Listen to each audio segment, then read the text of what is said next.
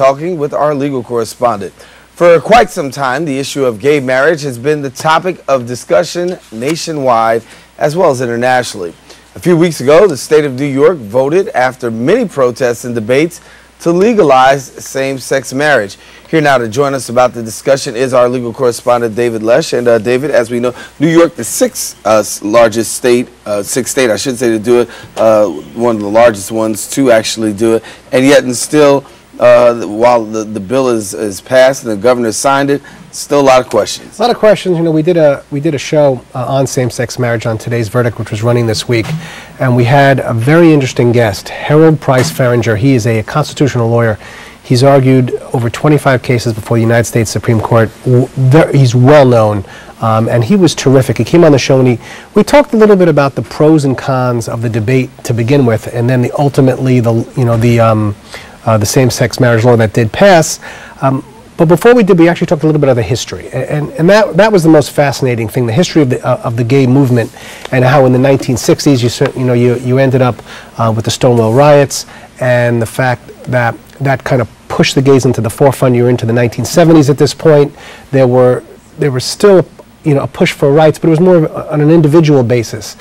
The group itself was not really looking to form any kind of unions, to have any rights with respect to marriage. They just wanted to be known as a group, which they did in the 70s. Then you hit the 80s, they took a step backward with the AIDS epidemic. I think society was punishing the gay and lesbian community for a little while. And then finally, when you got into the 90s, the push for the same-sex marriage laws began. And they started really in Hawaii, of all places. And then what Hawaii did, even though there was a push to have the law created for same-sex in I think it was 1996, Hawaii became the first state to ban same-sex marriage through a constitutional amendment. And now we have 30 states that still ban it through the constitutional amendments. Because remember, each state has its own constitution. Right. And you can put forth an amendment to ban it. Which is why New York was able to get this law passed too, because they have their own constitution. Well, we have a constitution too, and then once we ended up into the 2000 and above, that's when some of the other states were also trying to do these types of things as well. And then finally you had Vermont that said, okay, in 1999, let's do civil unions as opposed to marriage. That lasted until the Massachusetts said, no, we don't have to do civil unions. Let's actually legalize marriage. And Massachusetts was the first state to actually do that. A few other states followed. Eventually, I think it was by 2003, the Supreme Court struck down all sodomy laws. And in his dissent, Judge Scalia said that this is probably going to lead to same-sex marriage laws. Not that he was so happy about that, and he was right. And that was back in 2003. Fast forward now to 2011, and New York finally puts forth the same-sex marriage law in the end of June. It was fairly close, but the interesting thing is, even though there were less Democrats now, they were able to get it. I'm sorry, there were more Democrats now than there were before. They were able to get it passed, and I think it was because some Republicans also switched sides, which was nice, and it's been a big debate. And I think what I was discussing on the show, and what I think is an interesting thing for your viewers, is to understand is that even though it's been passed, there are still a tremendous amount of unknowns that are out there, and I'll give you a few. Okay. The first one is same-sex divorce. Now, I mean that's a big one, because some of these marriages are going to fall apart, just like any marriage falls apart. The question is, how do you get divorced? Well, in New York, you do not need a residency requirement to get married. In other words, you just come to New York. You don't have to live here. Get married in New York. Right. But to get divorced in New York, you need to live here for 90 days. So what do you do if you're a gay couple and you get married and now you want to get divorced, but you're living in Texas or someplace else that does not recognize gay marriage? Well, does that mean you have to come to New York as a couple and live here for 3 months before you're able to file for divorce? Nobody knows, because it's never happened. Right. Now, property. How do you distribute the assets? Well, you think it would be equitable distribution the way it would be in any marriage, but hold on a second. Some of these civil unions, some of these people have been together for 15, 20, 30 years. and they've been sharing property, but it's been in only one person's name. So when you see these cases come down the line, and when these cases come down the line, they're going to be, they're going to be setting a precedent. That's right, because we don't know what the answers are here. Because somebody might say, hey, look, we were living together for 30 years. Yes, the house was in my spouse's name all that time, but we weren't married because we couldn't get married. But it was really both our houses. Are you telling me now that that's premarital property and I can't split that if we get divorced? Right. Well, you can't. So that's an issue. And how about this one? This is another issue. Think about this. You get married in New York, a gay couple, but now you go to Texas and they don't recognize gay marriage, and one of the union says, you know what, I think I'm going to get married to a woman now. Well, can you do that? Well, Texas would say sure, because we never thought you were married to begin with. So yet in New York you're married to a man, and now in Texas you can get married to a woman at the same time. In other words, these are all issues that no one's really thought of because they haven't come before the courts yet. Will Texas give New York's law full faith and credit, it's called? In other words, acknowledge the fact that they are married in New York? Right now, Texas would not do that.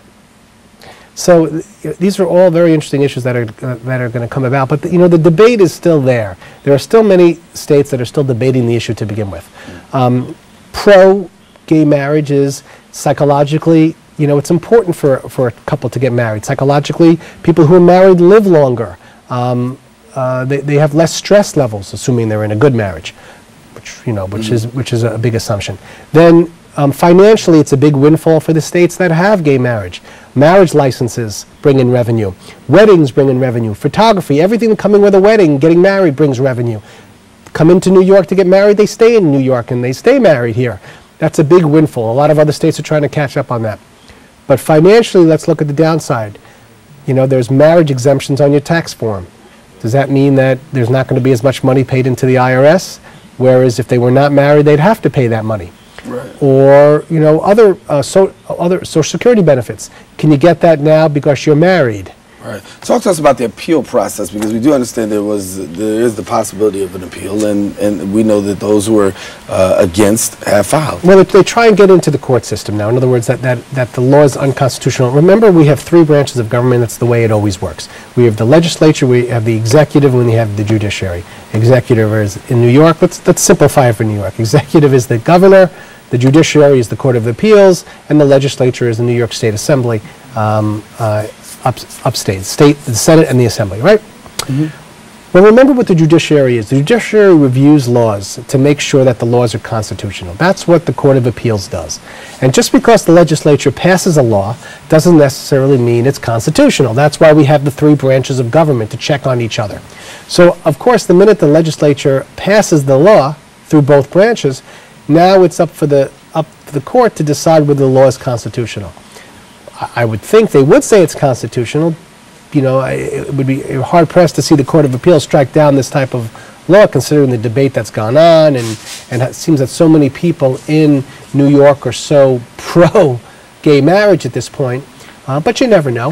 Now, let me ask this, because there was a lot of backfighting between religious institutions when it came to the issue of this bill. Yet and still, there were some provisions in there. Can you share a little bit about that in terms of limitations? Well, the institution of marriage comes from the Bible, all right, and it's in the book of Genesis, which basically says it's a man and a woman. Right? That's the issue. The religious institutions really get very, very angry, and we're not necessarily so pro-gay marriage, right? And that's always been the case whenever you're dealing with religious institutions. Well, the question was, how much protection is the? Do we have a caller? Yeah, we do have a caller, and I want but let me cut in and take the caller, and I'll come back and let you finish the question. We do have a caller, and we encourage you, as you said, call us 960-7241. Once again, the number 960-7241, and your call here on Open. Thank you. Hi, my name is Linda. Hi, Linda. I have a question for Mr. Lesch. What about a person that marries somebody from outside the country? Let's say that he has a temporary visa. Hello? Outside of the country, I think that's what we heard was outside of the country. I think the question basically is what happens if you marry somebody outside the country? How, does New York give that particular marriage full faith and credit? It's the same with any marriage that's outside the country. More often than not, we will acknowledge marriages that occur in France, in the Philippines, wherever you're married. You come in here, you show you're married, you show your marriage certificate, we will acknowledge that marriage.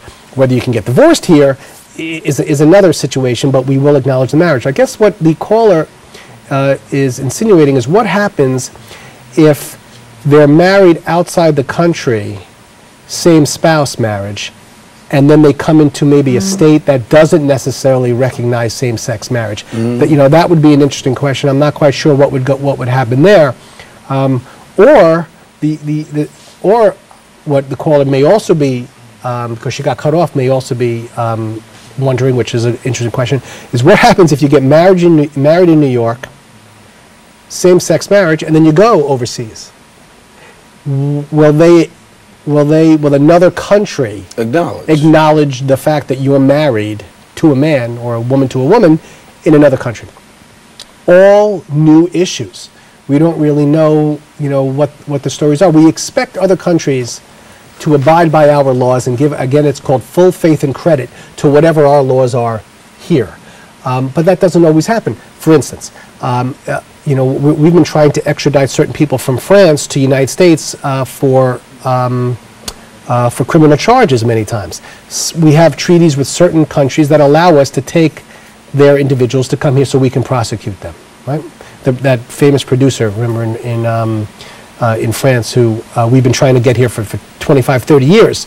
But France does not have an extradition treaty, so they don't give our law full faith and credit.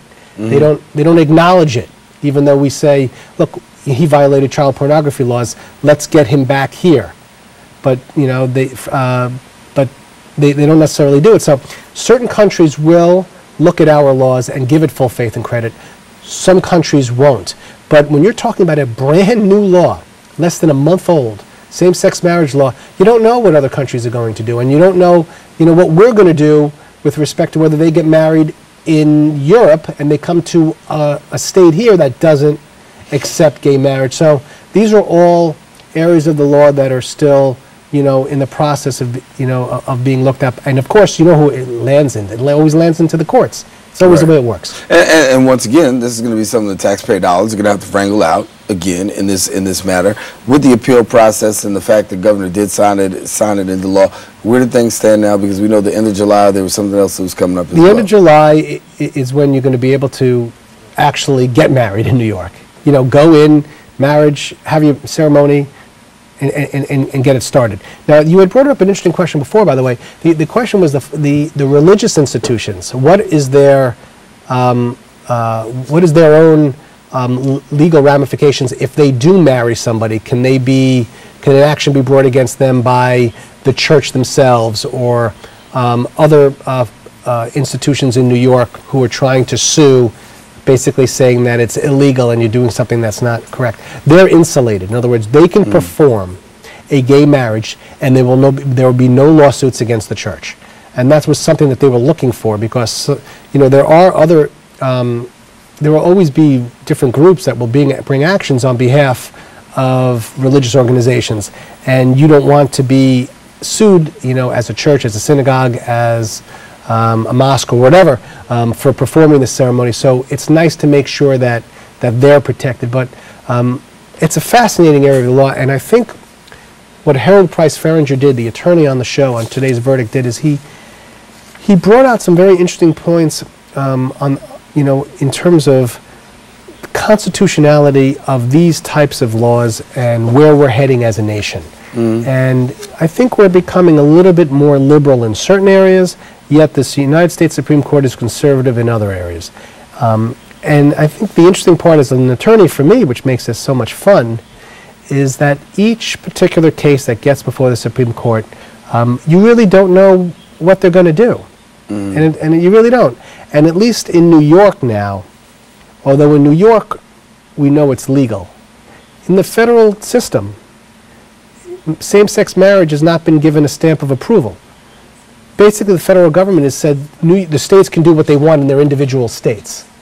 But we're not going to tell you that same-sex marriage is something that we're going to say is just legal, and that there could be a federal law legalizing it. Do you understand? Right. Gotcha. And this is what's been attempted. They attempted it in Congress, and it was struck down. So where do we see things going from here? Well, I think you're going to... That's a loaded question. It's going to take a long time to see what the other states are going to do. There are 6 states now. A lot of the other states want the revenue. Like I said, it brings in a lot of revenue when you come in and you get married, marriage licenses, weddings, photography, everything that comes with a marriage. They don't want to be the last one to do it. You have Connecticut, Iowa, Vermont, New Hampshire, District of Columbia, and now finally New York. It's only 6. And New York being the largest. The largest. And needless to, and a point of to say too, the governor, who's Catholic himself, has faced a lot of backlash for even signing the law. Well, it's always that way. I mean, the Catholic Church is very powerful, and New York always has to make sure that it watches out for certain groups who have opinions, and that's what we're made for. But in the end, I think, my opinion, and I'm allowed to say this, I think the legislator did the right thing. I think it stepped up. It had been a long time coming. I think that the gay movement deserve this. They've been living with their partners for a very long time, and why shouldn't they share the same rights as married couples have? And you know what? They fought hard for this bill, and kudos to them for being able to get it passed finally. All right, David Lesch. We're going to take